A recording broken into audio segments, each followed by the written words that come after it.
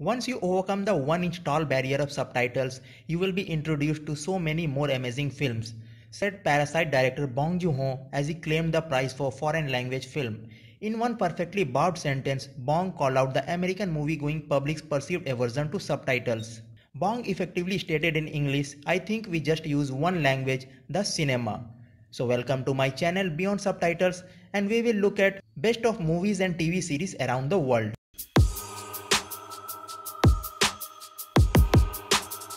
South Korea's film industry has produced many high-quality war films over the past 2 decades.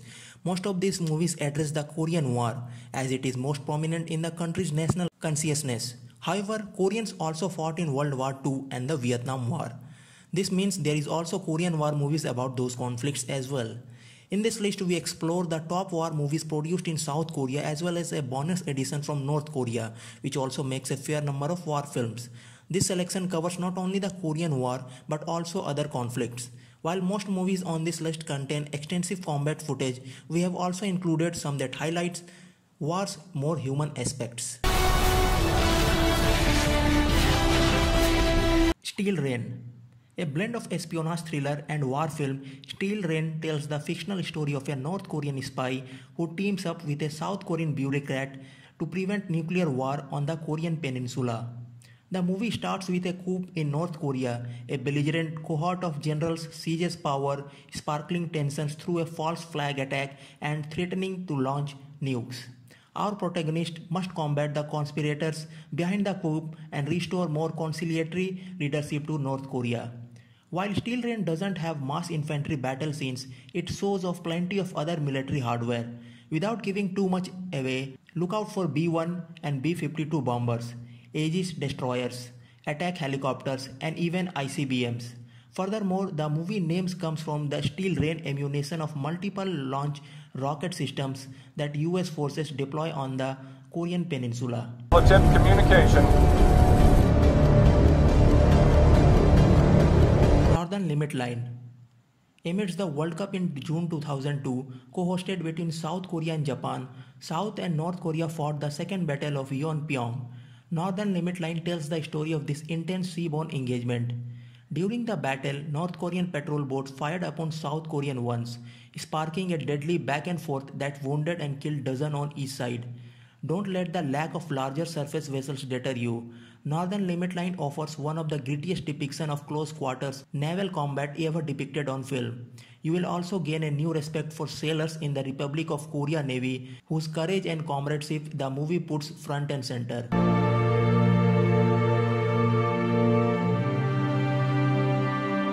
White Badge. Many in the West aren't aware that South Korea sent 300,000 plus troops to fight in the Vietnam War, the second largest foreign contribution to the conflict after the US. At that time, military dictator Park Chung-hee ruled South Korea and used these Vietnam deployments to curry favor with the US.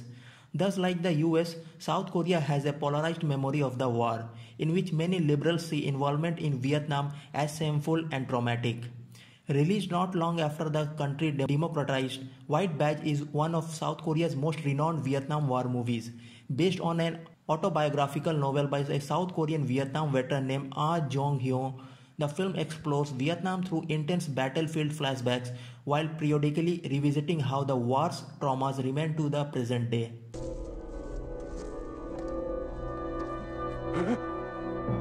Sunny. Another excellent Korean movie about the Vietnam War is Sunny, which depicts the conflict from a very different perspective. Korean actress Soo Ae plays protagonist Soon Ye, a Korean woman who goes to Vietnam as a singer in order to find her husband. When in Vietnam, Soon Ye takes the stage name Sunny, giving the film its name. This renaming is also one example of how Sunny explores the Vietnam War's role in South Koreans' modernization and cultural memory. Sunny offers not only rich insights into Korean history and culture, but also ample combat scene. To find her husband, Soon Ye sings at front lines, experiencing artillery bombardments, firefights with the Viet Cong, and even a stint in VC tunnels.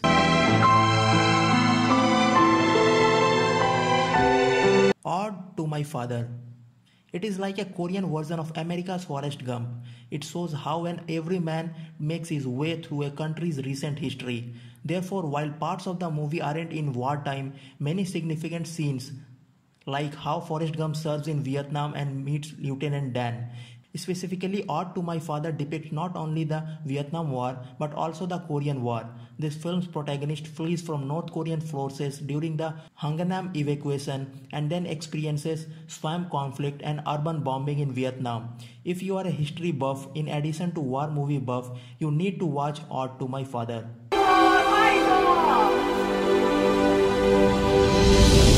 My Way. During D-Day, American paratroopers captured a man of Asian descent wearing a German uniform. This man was Yang Kyung-jong, a Korean who had the misfortune of being conscripted into the Japanese, Soviet and then German militaries during the World War II. My Way is a Korean movie loosely inspired by Yang's true story. The film protagonist Kim Jong-sik gets forced into the Imperial Japanese Army, captured by the Soviets at the Battle of Khalkhin-Gol, conscripted to fight the Germans captured on the Eastern fronts, and then finally pressed into the time for D-Day. While My Way's plots get disorganized at times, it's one of the most ambitious Korean War movies ever made and contains diverse combat scenes across many of World War II's different fronts.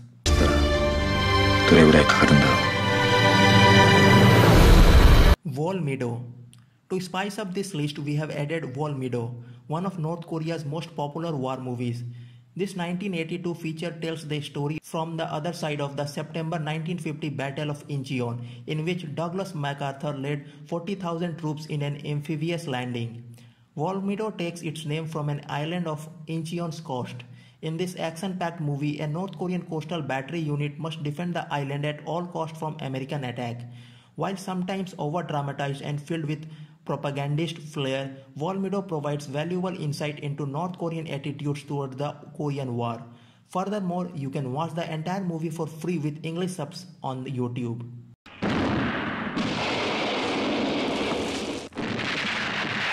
Operation Chromite.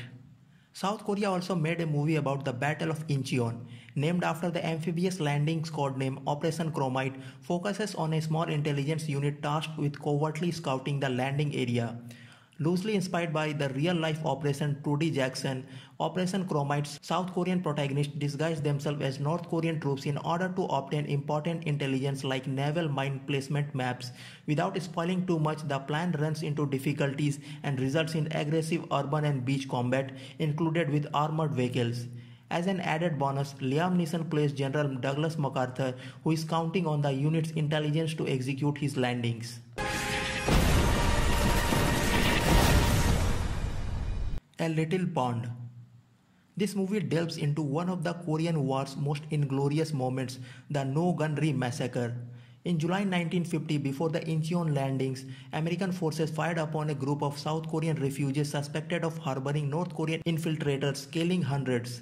The incident stayed unknown until 1999, when a group of Associated Press journalists published a report based on testimony of both survivors and US troops. Their reportage ended up winning a Pulitzer Prize and was adapted into a book called The Bridge at No Gun Ri. Knowledge of the incident sparked anti-American sentiment in South Korea, even after President Bill Clinton expressed remorse. In A Little Pond, an assembled cast of South Korean actors plays characters inspired by those who died during the No Gun Ri massacre. While this isn't your traditional war movie, it's a rare, important look at a controversial moment in the Korean War.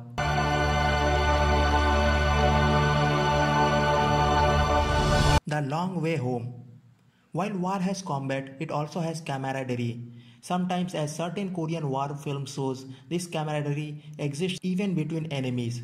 2015's The Long Way Home is one of these movies. This comedic war movie pits middle-aged South Korean conscript Jang Nam-bok against teenage North Korean soldier Kim Young-kwang. Jang's commanders orders him to deliver an important classified document. However, during an intense battle, Jang loses the document, which falls into Kim's hands. The two bump into each other and strike up an unlikely friendship while still competing for the document. In Love and War. Comedy, romance and combat. In Love and War provides a more light-hearted take on the Korean War. In this movie, North Korean troops enter a remote South Korean village in June 1950. To survive, the villagers give the troops a very hospitable welcome. Meanwhile, the North Korean commander has a secret agenda to find a southern girl he knew before the war. Amidst potential romance and the village's bumbling hijinks, the Korean War rages on and threatens to encroach upon their idyllic life. 믿지 못할 순간이 와도 그냥 난 한 번만 믿어주시오. Welcome to Dongmak-gol. Also set in an idyllic village, Welcome to Dongmak-gol is probably the most popular civilian-focused Korean war films of all time. While there is still some important combat scenes, the movie offers a more hopeful look at how universal humanity transcends wartime divisions. In the film, a US Navy pilot, South Korean soldiers and North Korean soldiers chance upon a mountain village named Dongmak-gol. The village is so remote that its residents don't know there is a war going on. In fact, they are completely mystified at why uniformed men are pointing wooden sticks at each other.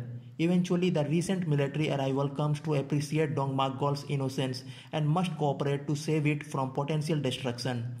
Welcome to Dongmak-gol is an all-around enjoyable movie that you can watch repeatedly. It has comedic relief, dramatic tension and an exceptionally touching storyline.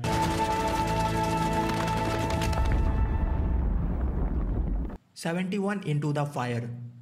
Based on true events, 71 Into the Fire tells the story of 71 student soldiers who fought hundreds of elite North Korean troops in the Korean War's early days. In August 1950, South Korean troops remained trapped in the Busan perimeter. To maintain the perimeter, South Korean and US forces engaged North Korean forces in the Battle of Pohang-dong. As part of this battle, the student soldier 71 Into the Fire commemorates fought of North Korea's feared 766th unit at a Pohang Middle School. Starring famed K-pop singer Top as a protagonist, the film includes ample well-choreographed combat scenes. The student soldiers defended the middle school as if it were the Alamo.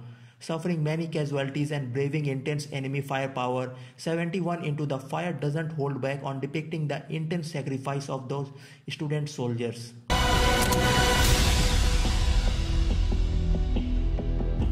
The Front Line. With the front line, we move to Korean War's closing days. As armistice negotiations drag on in 1953, North and South Korean forces jockey to control strategic hills along the 38th parallel. Amidst this back and forth, a South Korean officer is sent to front line to investigate a suspected northern spy infiltration. There he finds more than he bargained for. Through sweeping human wave charges, suspenseful sniper battles and intense trench warfare, the front line depicts war as senseless and brutal.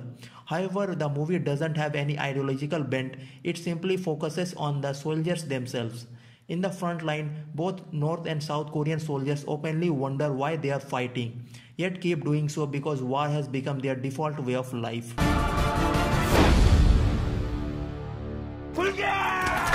Taeguk-gi. Last but not the least, we have Taeguk-gi, the most renowned Korean military film ever. The film subtitled Brotherhood of War comes from its plot about two brothers who fight on opposite sides of the Korean War.